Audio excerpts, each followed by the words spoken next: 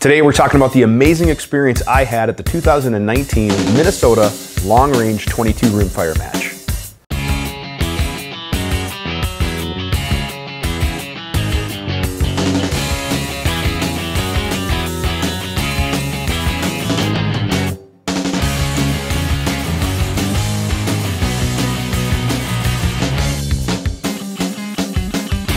Shooting precision rifle is something that I've wanted to get into for a long time, and thankfully this year I was able to shoot my first precision centerfire match, which was absolutely an amazing time. I have a video about that experience up there if you're watching this on YouTube. Otherwise, if you're watching it on other platforms, go ahead and do a search. And then I got to do another experience in the precision match realm, however, a precision rimfire match, which was absolutely an amazing time. Thank you guys very much for spending a few minutes checking out this video. My name is Dave Tim from Guns and Tactics. Encourage you to check out our webpage online, learn more about us. And if you like the video, don't be afraid to like, share, and subscribe. And also make sure you post comments on what you think of the video. Before I get into the review, I do have to give a couple of shout outs. Number one, to Brian Autry, the creator, developer, and just kind of mastermind extraordinaire. And when I was talking to him at the match, he said that he wanted to have basically like a world-class precision rimfire event, so he kind of made it, and he made this match, the Long Range 22 Rimfire Match, and then we also did, in the second half, a King of 0.28 miles challenge, which at first I didn't know exactly what that meant, but then it literally means 0.28 miles, which is like 465 yards, and we were trying to set the record. So more on that here in a little bit. Additionally, some of the footage that you will see in this video is from Michael David Olson. Super good guy. I got to meet him at the match. He is a great precision rifle shooter in his own right, centerfire and rimfire, and the guy is a really, really talented videographer, media creator, photographer. Some of his footage is absolutely stunning, and some of his other topics that he covers too. Even his simple farm videos, you know, he's doing this amazing hobby drone footage of just some harvesting that just is absolutely gorgeous. So super talented guy, super great guy, and he helped me with some of the footage for this video as well, so thank you to him. So I was lucky enough to have the opportunity to use this Vudoo V22 amazing precision rimfire rig, which I will have a full review coming probably early winter, late fall. I want to do a few more tests with it, but spoiler alert, this thing shoots lights out. And once I had the gun to review, I had the scope to review from Trijicon. This is the Accupower 4.5 to 30 front focal plane, which actually is a really, really good fit for a rimfire rig because the parallax goes down to about 20 yards and it has a lot of travel, which was something that I definitely need in the rimfire world. But then when the opportunity to do this match came up, it was a no-brainer. It seemed like a perfect fit to evaluate the equipment as well as my shooting ability, plus just to have a lot of fun. So the stages, I never thought it would be possible to shoot out to 300-400 yards with a 22. I just never fathomed that. Whenever I shot 22s before, the furthest shot I ever took was 100 yards. Most of my 22s were zeroed at 25 because it was mostly 25 and 50 yard shooting. And now with this match, you know, we were shooting a lot. So the first stage, just to get into it, it's like precision rifle. You're shooting off of props or different equipment or stages, and you can use a bag, you could use a bipod, you could use a pillow, things like that. But the stages were challenging.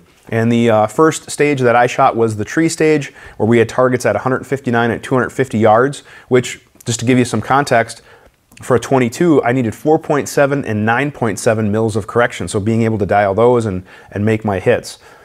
Second stage was the rat race, which was probably one of my favorite stages because you're shooting these little 3x7 squirrel or rat-sized targets out to 300 yards. They were at 100, 159, 207, and 300 yards, and being able to hit a little 3x7 target at 200 and 300 yards was absolutely a rush. Just an absolute awesome experience. Some of the other challenges at the match included a spinner at 137 yards. I did not get it to spin over, but the people who did a great job. They, basically had to stay on it. Not only did you have to time your hits to get it to spin, but you also had to take into account the time of swinging and the rimfire getting to that 137 yards and kind of timing everything, and I couldn't do it. Now, I felt pretty confident going in because I'm used to shooting spinners in 3-gun with a shotgun, rifle, handgun, but with the 22 it was a different experience. So it's something I definitely would love to practice. Some of the other stages included different barricades and barrels and props to shoot out to targets at 100, 169, and 214 yards. So again, we're shooting, 6-inch piece of steel at 214 yards with an awkward position at a 22.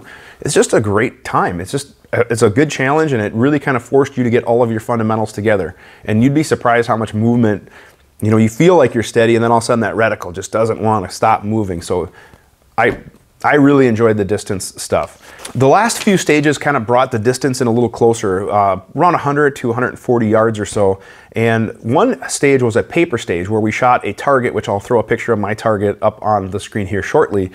But it was basically, you got 2 sighters, and then you had 10 targets that were you're shooting for score. And I don't care what anybody says, shooting for score with the 22 is much harder than shooting for groups.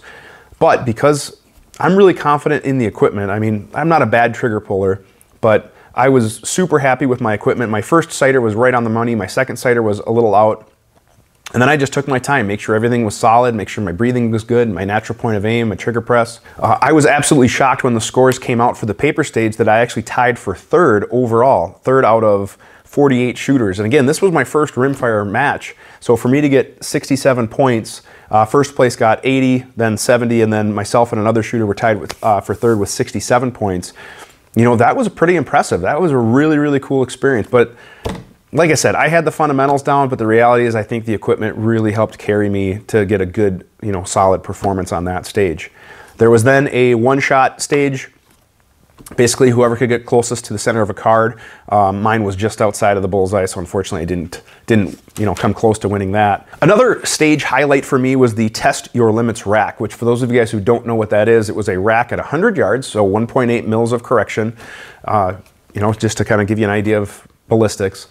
And it's a series of targets on this rack, and it starts from largest to smallest. So the largest target was 2 inches. Next one was 1.75, 1.5 inches, 1.25, 1 inch, 0.75, 0.5 inches, and the smallest was 0.25 inches. So yeah, 1/4 inch. Now the points progressed. So the largest target was worth less points, the smallest target was worth the most. And again, another highlight, I was able to tie for 3rd on this stage with 80 points. So I made it all the way from the 2 inch, the 1.75, the 1.5, the 1.25, the 1, the 0.75, and my 0.5. Getting a total of 80 points. The one I could not hit was the 0.25. I think I came close. I might have hit the top of it at one point or something, but I never got the true impact. But again, there was a bunch of us that did tie it for 3rd. There was a couple people that got 100 points, so they were able to hit everything. And then there was, like I said, a few of us with 80 points, which I guess in a way you could look at it, it's kind of a tie for 2nd because the first 2 shooters got 100. So I guess that was a tie for 2nd, which was, again, a highlight for me being able to do that when the RO said, "Hey, nice job." And I was like, "For real?" And he's like, "Yeah, really good." So I never thought with a 22 prone I'd be able to hit a 1/2 inch target at 100 yards. It was so much fun. And again, I really do want to give credit to the equipment. It was just so nice having good equipment to be able to deliver those rounds. So that was a lot of fun. And then the last stage that I shot for the first part of the match was on a rooftop where you're shooting a hostage rack, and it was a little harder than I thought. And again, you started out with biggest targets to smallest, but then if you missed, you had to start over. And initially I started out pretty good, and then I would of course hit the hostage and have to start over, so my points didn't do as well as I could. But overall, the match I finished kind of right in the middle. I had a couple of really good stages, and then I had some stages that weren't so good, but it was a great time. After lunch, we then switched to the King of .2 8-mile challenge, where basically we started at 200 yards, then we moved back to 3, 4, and ultimately 465. And at 200 yards, my group, literally, once my first shot, I had to adjust for wind, but then the rest of my rounds you could cover with a 1/4 at 200 yards. It was just awesome. And I'm shooting, the Lapua Center X ammo. This stuff was recommended by Vudoo. I ran the Vudoo mags. Again, full review on all this stuff will be coming out later this year, but everything worked just as it should. And for me to look through the scope and see a 200-yard group that you could cover with a 1/4 was just awesome shooting. Moved back to 300, 300, my wind wasn't quite right. I was shooting a 12 by 12 inch piece of steel, and I didn't really have a whole lot of call. Some of the other shooters had like sand. I had kind of more of a grass area, so it was difficult for me to see my hits. I did make one hit at 300, which allowed me to move back to the 400, and then at 400 I was not on steel. So I think my correction, maybe my elevation or windage was off, but I wasn't making hits. But we did have some shooters move back to 465 yards with Vudoos, and they're making hits at 465 yards. So it was so cool to experience. All in all, my only complaint with the match was that it's only a one-day match. I would have gladly attended a 2 or 3 day match just shooting those stages. Even if we had to shoot those stages over and over again just to kind of build your skills, I would happily do it. It was just a wonderful, wonderful fun time, and it's something I'm going to do every year. I highly encourage you, if you guys are interested in precision rimfire, get out and shoot. You can shoot with anything. There was people shooting with off-the-shelf bolt action guns. So there were some semi-auto 1022 type guns, and then obviously there's a lot of higher end precision bolt rifles as well, but you can be competitive with just about anything. I mean, one shooter did extremely well with, she had a theqa, I think it's a T1X or T3X, I can't remember what the rimfire version of the theqa is called, but she's shooting with a, you know, off-the-shelf theqa rimfire bolt action gun, and she did great. So those are great options. Savages were present, you know, some CZs. So you can get relatively inexpensive rimfire rigs comparative to, you know, to this to be competitive. And there's National Rifle League 22 stuff going on all over the country where you're shooting at indoor ranges, or, you know, with closer distances, so you don't have to worry about, you know, immediately figuring out your ballistics and dope for long range engagements. But it's cheap to get out and shoot. There's low recoil, there's low noise. It is something I can't wait to get my kids into. This was a really, really fun event, and Brian did an absolutely amazing job throwing it on. Now, I'm a firm believer of not necessarily going to a match just for the prize table. However, one of the bonuses, whether it would, when I shot 3-gun, some of the bigger events, or even matches like this, is a prize table.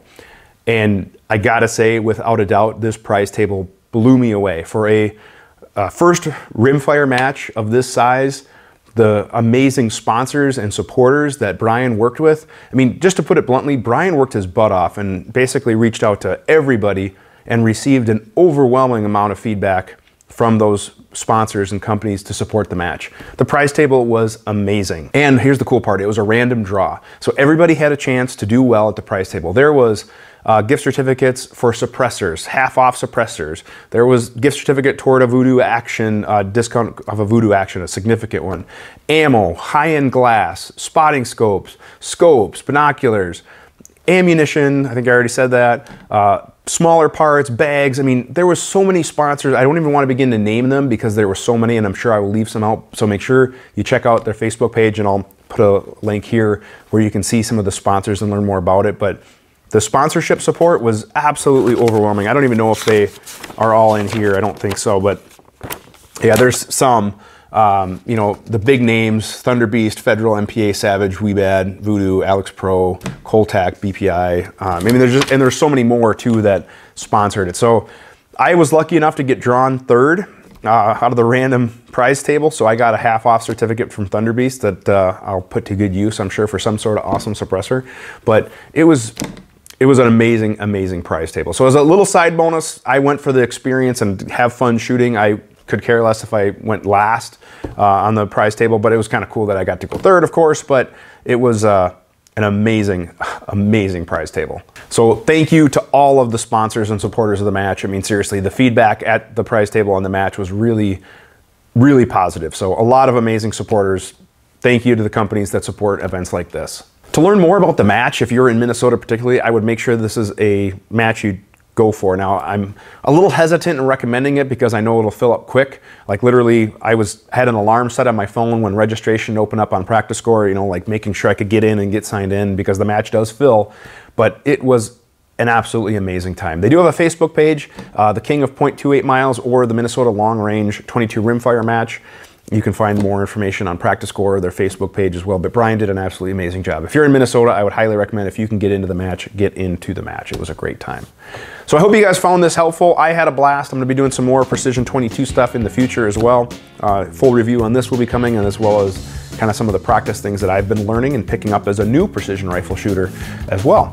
So I hope you found it helpful. If you do, please hit that like, share, and subscribe button. We want the channel to keep growing. And if you have a question, we do have a monthly QA series. At the end of the month, we answer your questions and give away a prize to one lucky winner as well. You can check us out online, gunsandtactics.com. Make sure you like, share, and subscribe. Follow us on social media. Thank you guys very much for watching. Have a great day. We work really hard to make content that we hope you as a shooter would enjoy. Subscribe to our channel, check out our featured videos and playlists, and if you have a question firearms related, go ahead and send an email to the address shown on the screen to be entered into our monthly QA series.